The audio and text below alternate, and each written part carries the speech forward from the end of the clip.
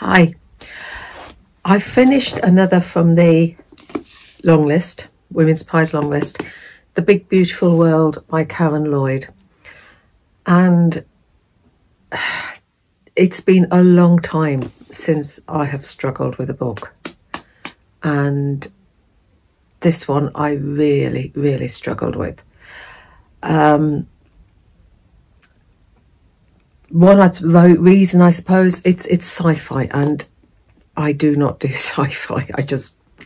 Sci-fi horror, I tend not to do those. So sci-fi is not my genre of choice anyway. But I think it was more than that. I just couldn't get a handle on what was going on. So the blurb. The world is changing and humanity must change with it. Climate change has radically transformed the planet. Meanwhile, Earth is being observed from afar by other civilizations, and now they're ready to meet us. So, first contact. Climate change. It's not a novel about climate change. It didn't say... I didn't really work out what had changed. And were being observed from afar. There was talk of different planets, different cultures, different aliens, for another word. But I didn't get a feel. I didn't... These places were just talked about. You know, these places were just mentioned, but there's nothing about the peoples. I couldn't get a handle on any of the characters, and the world building just totally lost me.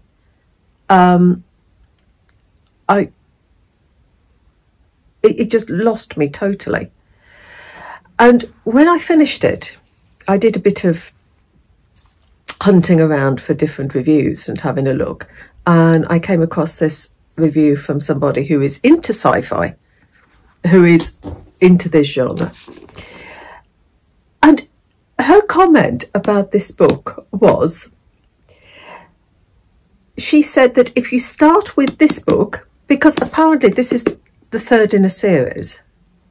This is the third in the series. And she said that if you start in this book, you have very little context for the first third of it, because you're assumed to have a grounding in the world building from the other books.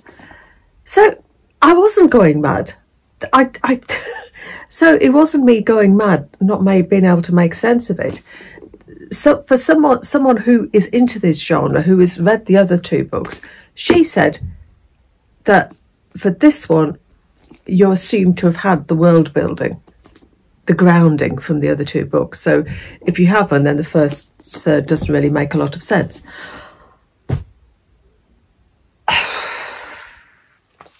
A book about first contact, and I just didn't get what was going on. And I wasn't even really sure what Earth was thinking about first contact. I just was totally lost, totally confused, and way, way out of my comfort zone.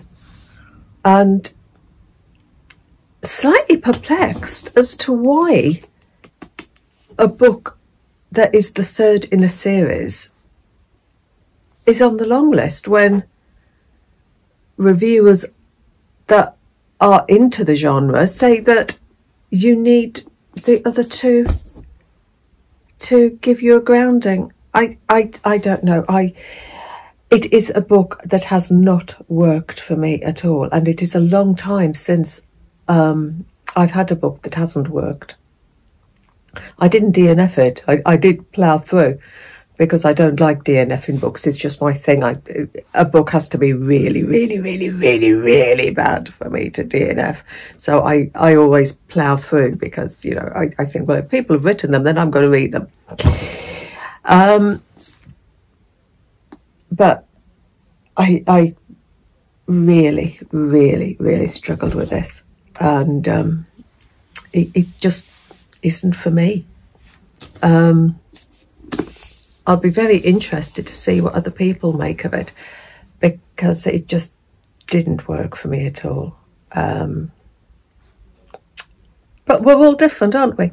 We all like different books, and that's the beauty of book lists, because everybody takes something different from different things.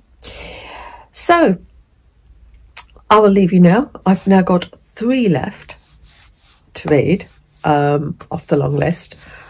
All of them on the order from the library, so no idea when I'm going to get them. So happy reading. Take care.